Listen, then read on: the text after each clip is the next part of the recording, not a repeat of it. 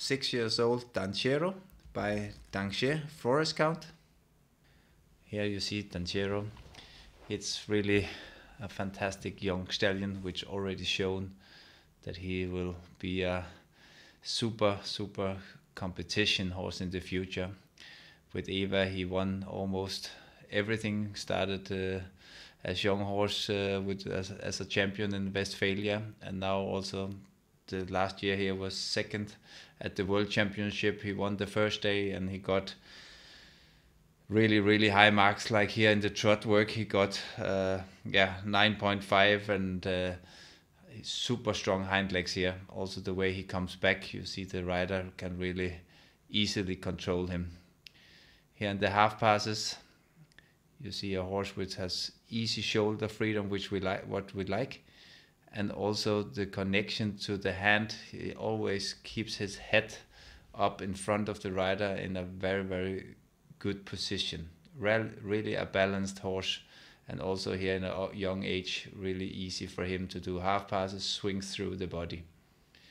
And also his willingness, I think from this horse here, we see in the daily work how he really wants to do everything good. Very sensitive, very powerful horse.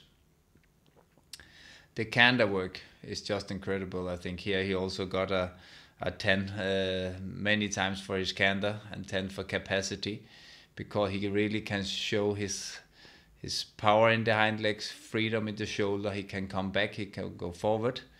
Also here you see in the forward here he really ground covering, and he keeps the rhythm all the time, active behind, and that's really easy for him later on to sit and also get back into pirouettes, half passes like here. It's really easy for him to keep the rhythm 1 2 3 1 2 3, really nice. And also when you see here for him, no tension in the changes, just very balanced, super riding from Eva here, really nice in the frame, and a horse with tons of gears. I mean, always ears forward. He loves it, he likes to work, and as more power you put into him, he just accept and say, okay, I try my best. And here again, very easy in the bending. He really shows nice talent for the lateral work here, and again, and that change here. Very good, super. We really believe a lot in this horse here because he's a horse for the future. We think it's a real Grand Prix horse. We already have worked him a little bit, collected by hand, and also here the pirouettes. Look at the hind legs, how he really jump off the ground.